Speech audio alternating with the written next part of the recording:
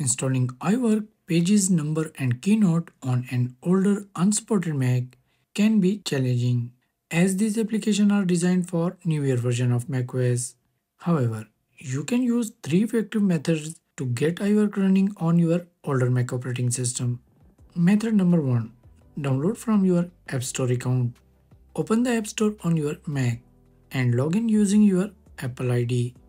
Navigate to the account section to view your purchased or downloaded apps.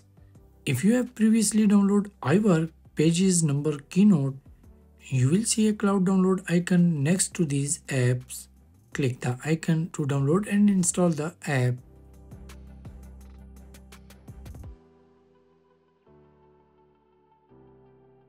If you previously downloaded iWork using your Apple ID, then this is the easiest way to access it. Method number 2. Use another device to access iWork. Open your App Store on your newer Mac. Log in with your Apple ID on a newer Mac.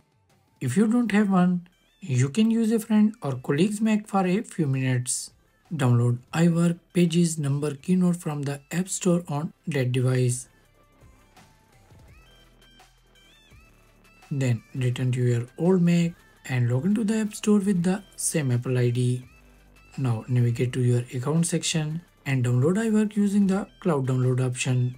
This method is best for those who can access a newer Mac. Method number 3. Use OpenCore Legacy Patcher. Install OpenCore Legacy Patcher on your unsupported Mac. Use the tool to install the latest macOS version that is compatible with iWork. If you prefer not to upgrade your current operating system, you can temporarily install the newer macOS version on an external hard drive or USB drive. Then, boot from the external drive to access the App Store.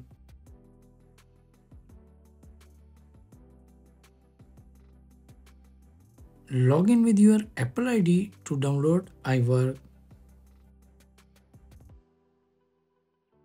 You can then use this Apple ID to download iWork on your older macOS.